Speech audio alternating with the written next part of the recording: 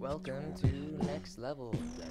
Today I'm going to be trying to work on the transition from head spins to munch mills. However, I will not be doing the head spins. I will just be going directly from a headstand into munch mills, trying to get at least one hop transition in the munch mill. And if I get brave, then I'm going to work on trying to do munch mills to headstands or even spins. It's just hard to spin on your head with the mats, but we're going to see how it goes.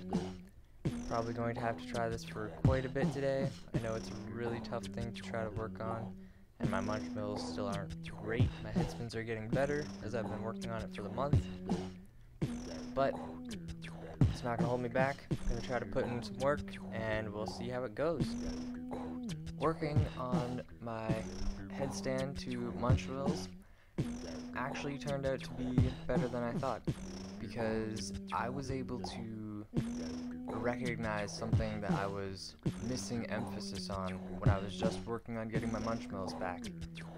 When I was working on those, I was so focused on keeping my head down, keeping my shoulders down, and keeping my hips up. However, going from the headstand to the munch mill also brought back to mind that when I'm spinning off my shoulders, I need to be leaning back more.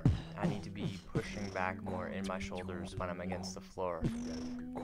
So it's a good thing to also not just be too focused on tunnel vision for one particular thing.